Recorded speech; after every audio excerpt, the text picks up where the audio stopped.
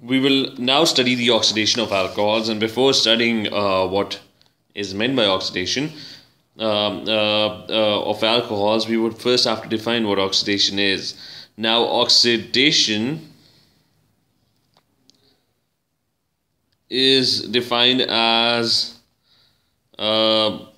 whenever some substance gains oxygen, that is called oxidation. So whenever a substance gains oxygen, or there's another definition where the substance loses hydrogen, that's also described as oxidation. And plus there's a third definition which is based on losing or gaining electrons.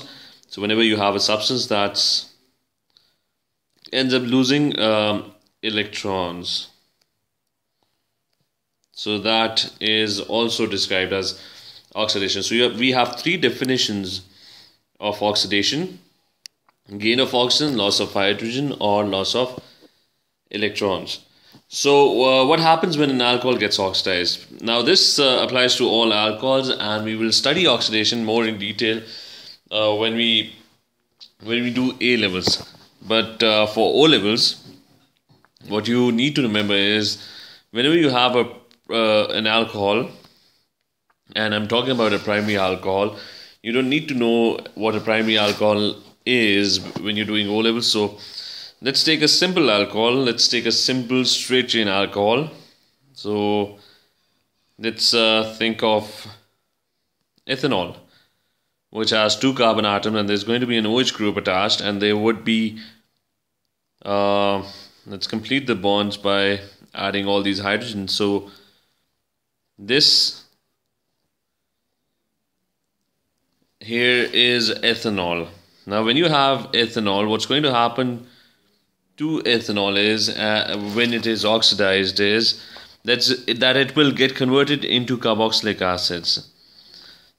So this part where OH was attached, now you're going to have a carboxylic acid group attached. So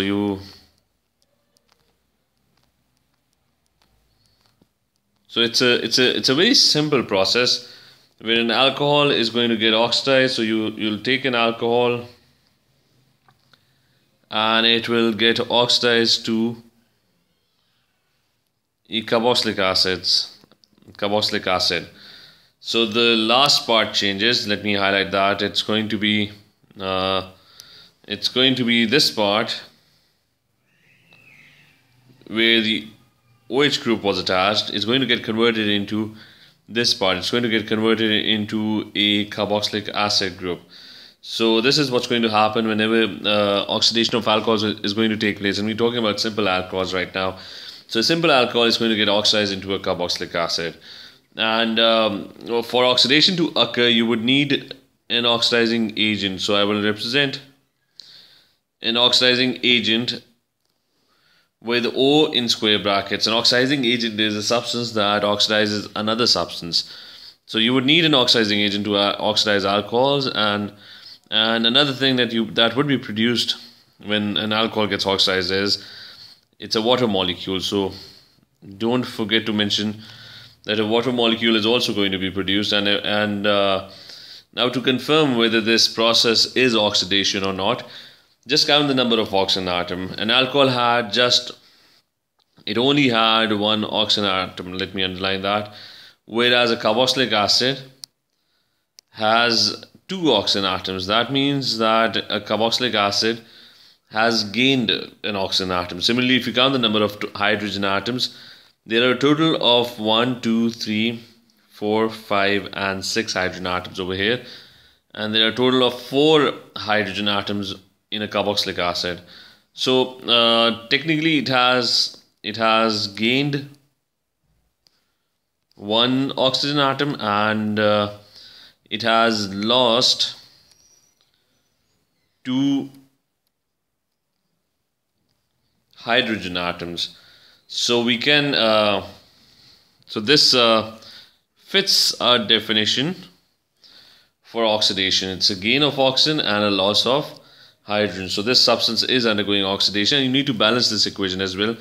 So if you count the total number of oxygen atoms, this should be 2. We take the oxidizing agent symbol as an oxygen atom, as some substance that is providing all those oxygen atoms. And now I think if you look at the equation, this equation is balanced. And we still haven't mentioned what are oxidizing agents. Now, if you're doing, since you're doing O-levels chemistry, there are only 2 oxidizing agents that are frequently used. There are more than that, as there are many more oxidizing agents that could also be used. But for O-levels, we'll just stick to 2 basic oxidizing agents that are frequently used. So our oxidizing agents are, the first one is potassium magnate 7.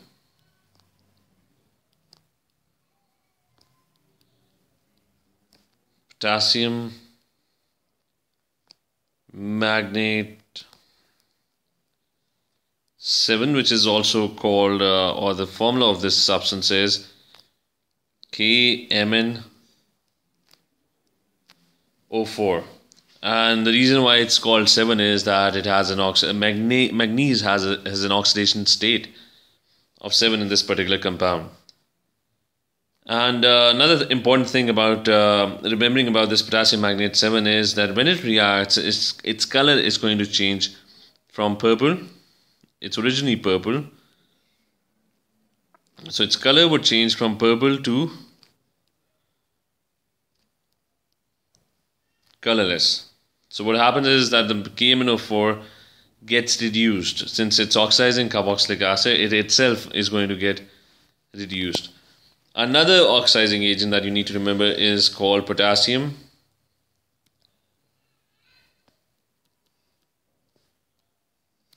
dichromate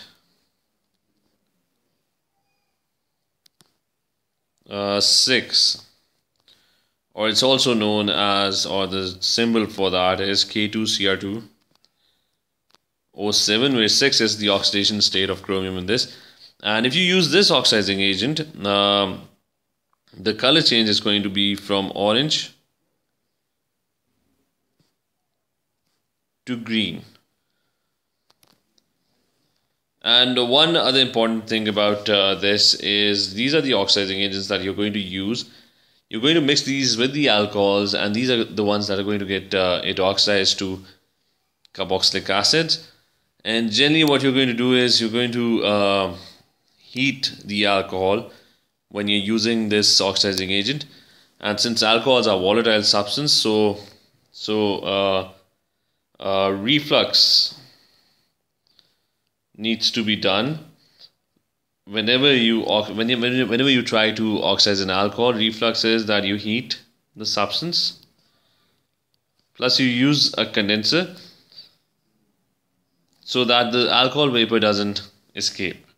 And I'm going to now try and draw a condenser. Now this is what a diagram is going to look like. There's going to be a condenser on top,